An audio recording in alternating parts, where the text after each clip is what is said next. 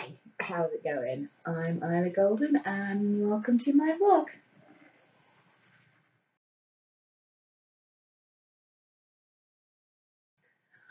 Alright, okay, so I said last time that this time we were going to do the first of my definitely not connected to my writing type topics, because that's the direction I'm going to be taking this channel this year. There's going to be some stuff where I will be talking about stuff connected to my writing, and there'll be some stuff that'll be just general sort of vloggy kind of stuff, just because why not? It's my channel, it's not like there's a whole lot of you out there right now watching it. This might encourage more people to watch it, this might encourage less people to watch it, but it's, you know, I'm doing this for me, so why worry? Alright, so I said last time that this one would be talking about having a day job. So, as most of you have probably gathered, this is not what I do full time. If it was, I'd probably be releasing more than one vlog a week.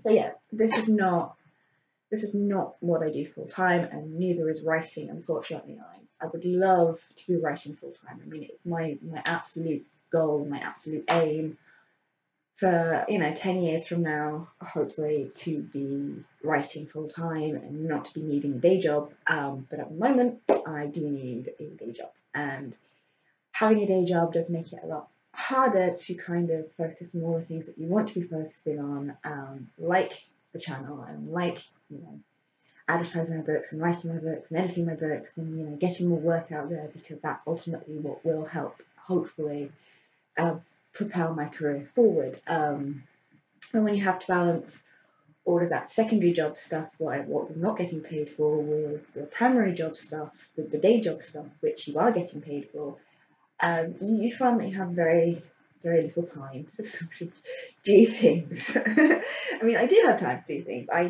do make sure that I do set aside time to relax and take care of my own needs and everything else. But it's a very, very difficult juggling game, and I'm trying to make sure that one side doesn't suffer too much and the other side doesn't suffer too much, but it's not always easy. It's not always easy trying to balance the things that you really want to be doing with the things that you have to do to survive. Having said that, I am fortunate enough to be working a job that may not be necessarily the best job in the world, but it's a job that I do currently enjoy, partly because I like the people that I work with, partly because there are aspects of the job that I particularly like and I particularly connect with and I particularly enjoy, partly because it's one of those jobs that can be really stressful when you're on the floor and when you're doing it, but you don't have to think about once you leave. So once I've left my job, that's it. I'm not thinking about that anymore. I can think about the things that I want to be thinking about. So I can be thinking about things that I can do for this channel. I can be thinking about things that I need to do in terms of editing, in terms of writing. So it's a good job for me to have right now. It's not the best job, but it's a good job for me to be having, for me to be doing right now. And the fact that I also enjoy doing it to a large extent. I think it is to a large extent. I mean, I've definitely had my moments with it over the years, and a lot of those moments have been connected to where my health has been, unfortunately, rather than necessarily to the job itself, because the job itself hasn't changed much. Yes, a lot of the faces that I work with have changed, and that has, changed the environment a little bit, either for the better or for the worst over the years.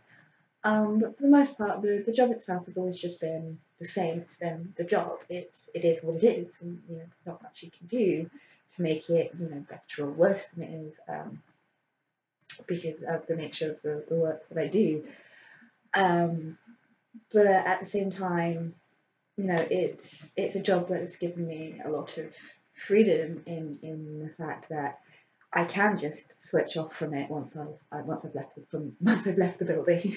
And I've always found that it's one of those kind of jobs that you can go into and you can sort of switch off most of what's going on in your personal life when you sort of enter in and get on with things. And I do say most of and not all of, because the human brain doesn't work quite like that. You can't just compartmentalize quite that easily, especially when it's personal stuff that is going on. And I certainly find it very difficult at the moment to switch off the writer part of my brain whilst I'm in there. Not impossible, but I can find it quite difficult. especially if I don't have to interact with customers. Then I do tend to find that I'm a little bit more on the sort of, I'm just going to think about this plot stuff. Once I'm getting on with work, and I am, it's not cutting into the actual work that I'm doing. So I can sort of be focusing on what I'm actually supposed to be doing, and the writer part of my brain can be sort of ticking along. It ticks along easier if I don't have to interact with people. So when I'm doing a task, that means I'm not having to interact with other people, then the writer part of my brain can be ticking along. But if I'm doing a task where I have to focus on other people and I have to communicate and whatever else, I do try to switch that part off. So I'm working whilst I'm in work, and I'm a hard worker. So I'm not, going in there or dossing around or anything like that. And that's something that has been instilled into me. I do have a good work ethic. I just utilise the fact that the human brain is never ever focused on one task at any one time. So why wouldn't I split my focus when I can afford to split my focus, and then try to focus when I need to be focused? It makes perfect sense to me.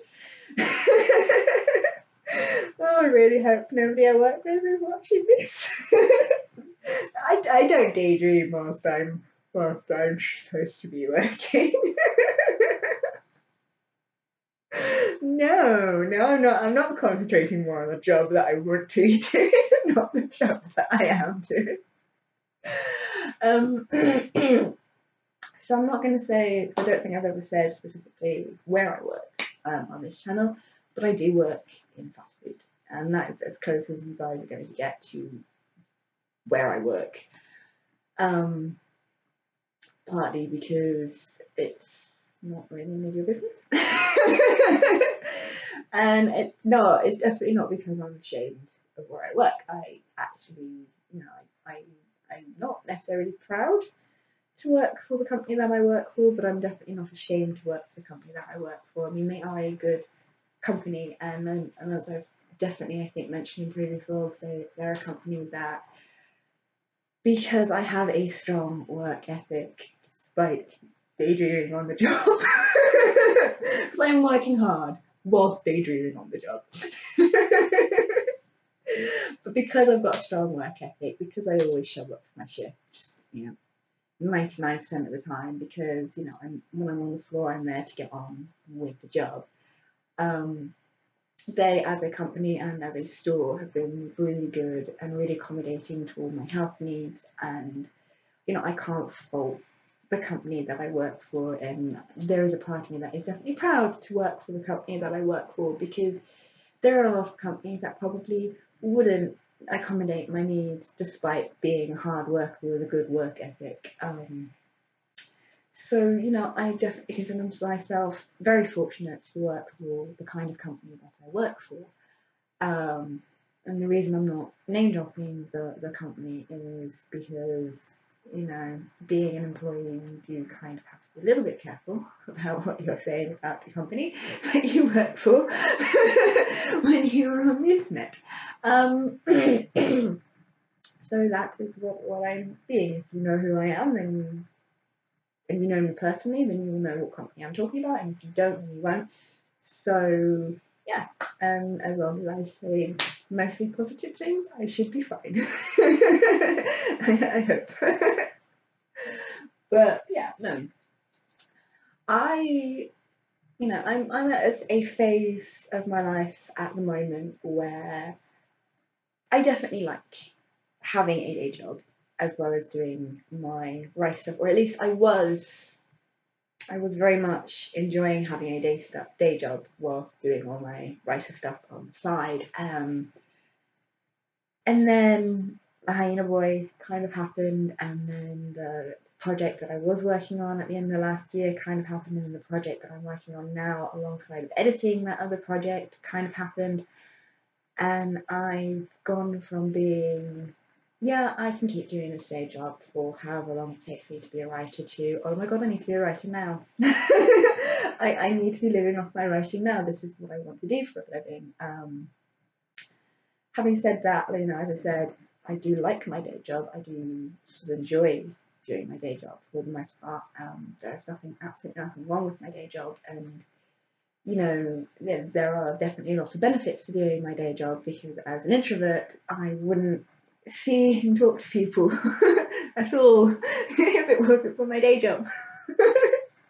Well, outside of family, probably. So, you know, there are a lot of benefits for me doing the day job, especially, you know, since I do enjoy the day job.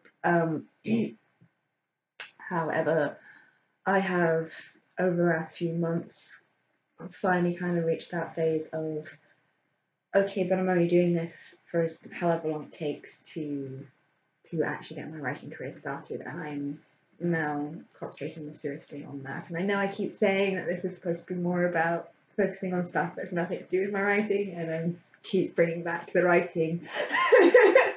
I think it's just where my brain is at the moment. So the day job.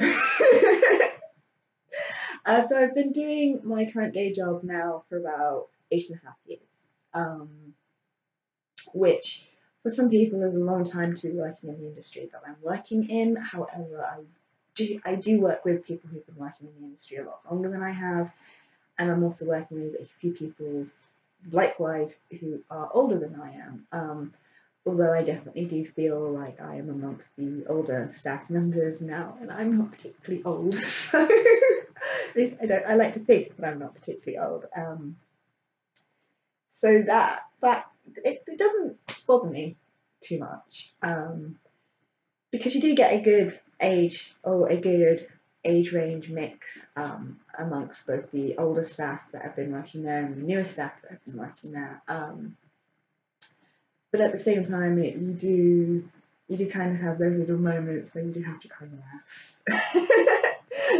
You just have to kind of laugh about it, because you know it's not one of those industries that people expect you to be in for any length of time, and I think it does surprise a lot of people when you say that you have been working there for as long as you have been.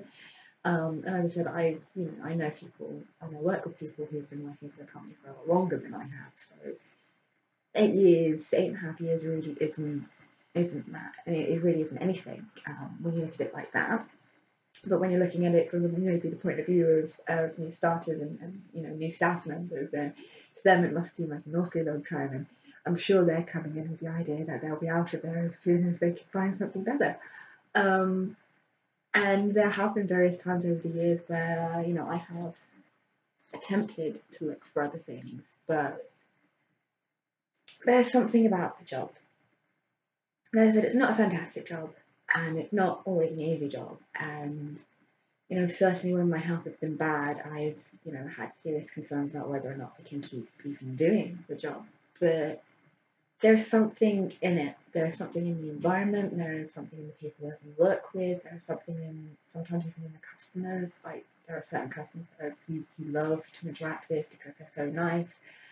It just kind of makes the job worth it.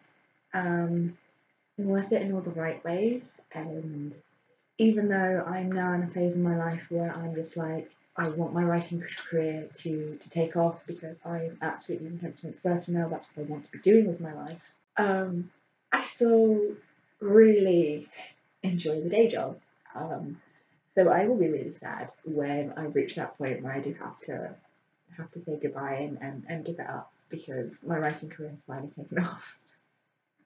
So if it does take me a little while to get to that point, I'm not going to be like really miserable about it, because you know, I don't hate my job.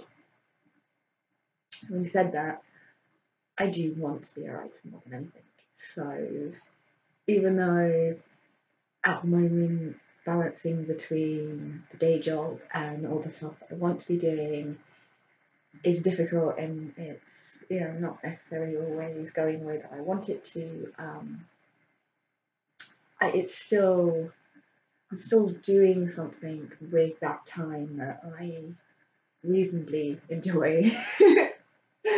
And I'm still, getting a sense of fulfillment out of what is, to a lot of people, a very menial and very boring and very stressful kind of job, depending on, the situation you're in with it. And, it's, at the end of the day, I think if I disliked my job, I would have left it by now.